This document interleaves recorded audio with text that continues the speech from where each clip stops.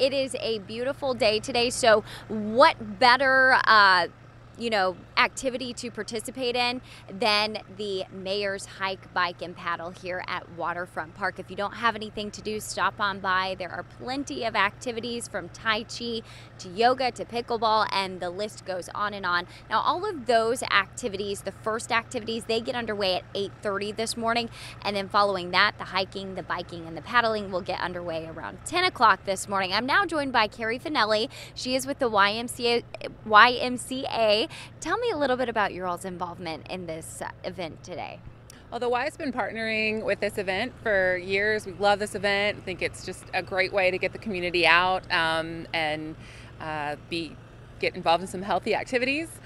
We will be leading the hike today. It'll be about a 1.5 mile hike. It'll start here at 10 o'clock, and everybody, please come join us. It'll be a great time.